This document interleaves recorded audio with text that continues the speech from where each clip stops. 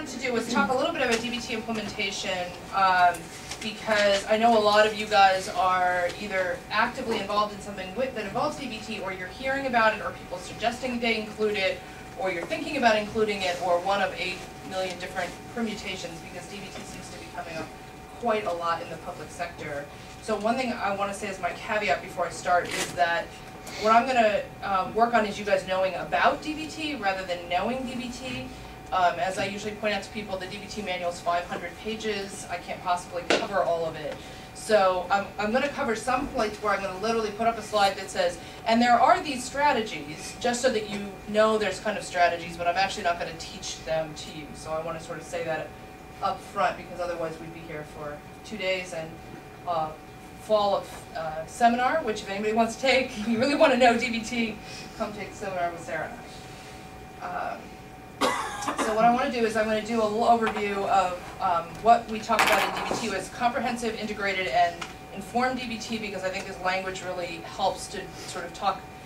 The more we kind of use this language, the more we kind of can explain what we're doing, what other people are doing. I'm going to talk about the modes and functions of comprehensive DBT, which is the key issue for adapting DBT to other settings.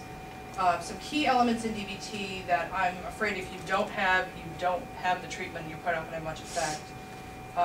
How we train in DBT, and then how DBT implementation can go bad. So like, what are all the things you want to know about ahead of time and not repeat the mistakes of everything else. So, so there's 3 ways to implement DBT. The standard is what we call comprehensive DBT. So by comprehensive, we mean you've just got the whole thing. So you've got all the structure, you've got all the principles, you've got all the strategies, you're trying to do the whole thing to adherence. Integrated DBT is the language that we've started talking about when we talk about having specific elements of DBT that are integrated into another treatment. So FIT is one of the, I think, better examples of this, where there was no intention when DBT was brought into with FIT is a combination of multisystemic therapy, DBT, and some addictions interventions, and there was never a plan when FIT came together to do a comprehensive DBT program. The idea was to take certain aspects of DBT that would be helpful and integrate them into an existing intervention. And the idea is that whatever strategies you're using adherently to DBT, but you're not trying to do the whole thing. There's some exposure models that have done this, where they've tried to reduce the number of people excluded from prolonged exposure by expanding the, using strategies that allow them to bring in people where there's some suicidality on board, some treatment interfering behavior on board. So they're trying to kind of bring in some specific strategies. And then what we're all trying not to do is DBT informed, which is using elements of DBT in a non-adherent way. Just throwing up a group and doing the DBT skills, but not using any of the DBT principles or strategies in how you teach the skills, which, believe me, it's a DBT skills group run in a DBT way. It's very different than just teaching the DBT skills. There's a whole, it's just about as the adherence scale for the group and the individual is essentially the same scale. So if you don't know the whole treatment, you won't be adherent in group, and I really do think it makes a big difference. So the DBT modes, by mode we mean like the way the therapy is delivered. So individual therapy is a mode, group skills training is a mode, the team where the therapists are meeting is a mode, so phone calls are a mode. It's the method of delivering the intervention. So a standard outpatient model, so this is what you find in the manual, is weekly individual therapy, weekly skills training group, usually 2.5 hours, with about a 20-minute break in the middle. Consultation team meetings, so that means all the people who provide direct service to the patients, either as skills trainers, as individual therapists, or as coaches, if that's a separate role within your team, meeting together every week, usually between 1 and 2 hours.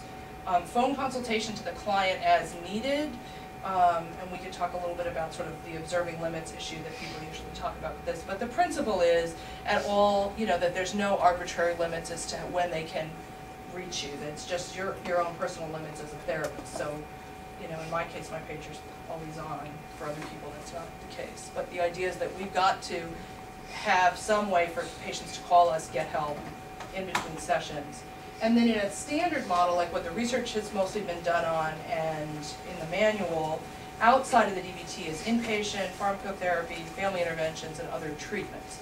Now in other interventions, some of these may be integrated into the team. So we've had periods at Harborview where our pharmacotherapy has been part of the team. We've had a DBT psychiatrist who was actively using DBT principles in terms of their prescribing, their interactions with the patients, and so that person was fully on our team. At the moment now, we have a psychiatrist who's not a DBT psychiatrist, so they're auxiliary to the team. So all of these, you know, in adolescent DBT, the family's interventions are much more integrated. So that, but this is kind of the research model. But it became pretty clear very early on, especially when Cornell's inpatient unit, which this is the mid to late 80s, so this is when inpatient in New York was 6 months, with, you know, no, that wouldn't be a surprise to be in for that long.